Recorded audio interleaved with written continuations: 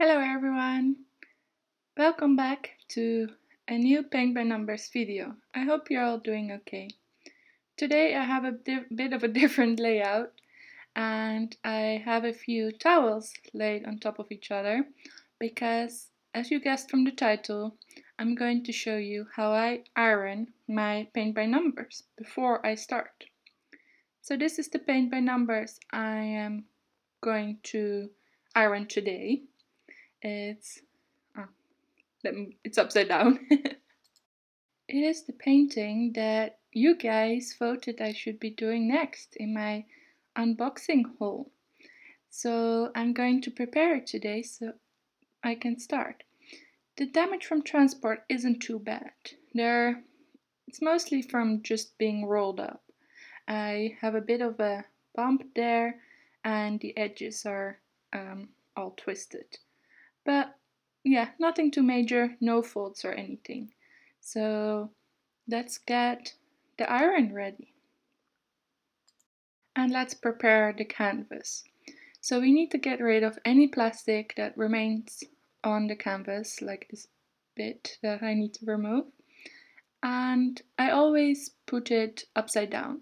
So I iron the back in case I make any stains or I don't know, I just feel safer to iron the back rather than the actual Paint by Numbers image. So we're all ready. I'm going to get the iron and I have put it on the lowest setting. Hope you can see that. I always start off with the lowest setting. If I need to increase it, I always can, but I cannot go back. So be safe and start on the low setting.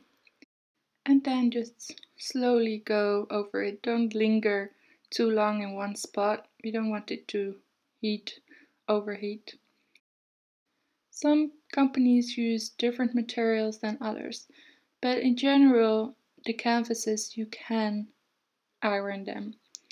Big disclaimer though, if there's one thing you take away from this video, is that you cannot iron your canvas if you have already gessoed it or painted it. Even a little spot, because it will look ugly. The paint cannot tolerate the heat from the iron. So if that's you, I'm sorry, but we have to find a different way of getting rid of the crinkles in your canvas. Maybe just use the old-fashioned books method and see if that helps a bit. But yeah, definitely don't iron it because I think your paint cracks and it's not really pretty. So do this before you start with your Paint by Numbers. I know I've made this mistake before, but before, guys, take that, remember that. Also, of course, it's best to do this on an ironing board rather than on the towels. I think I got a fault there just because I used the towels, but I wanted to show you guys how I do it, so that's why I'm doing it this way. So I'm quite happy with how it's turning out. It's definitely less crinkled. I hope you can see that. And I will give it another go just to make sure I have everything out. And then I will show you the end result. It's really quick and easy, you guys. Of course, be safe with the iron, it's really hot. But it's doable, I think, for most people.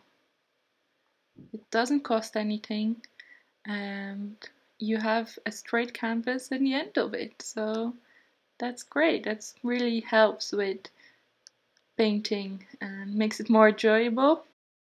So don't skip this step. It only takes 5 minutes. It took me 5 minutes, so it's really easy and quick. Alright, so that's it for me, I think. I am happy it doesn't look rolled up anymore. It's not perfect, but I don't want to put it on a higher heat because it's just the edges which I will cut off anyway. So, and the canvas itself where I will be painting looks all straight.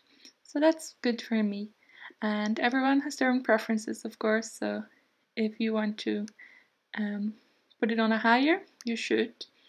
I will remove the towel so it's all on a flat surface and hope you can see it's all nice and flat. And it lays down by itself. I don't need to tape it. I could if I want to. So thank you very much for watching this video until the end. I hope it was useful. Let me know down in the comments how it goes. And if you liked today's video, give it a thumbs up!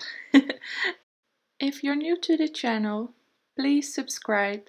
It would really help a small YouTuber like me. And I make paint by numbers videos twice a week and diamond painting videos. So hope to see you again next video. Bye!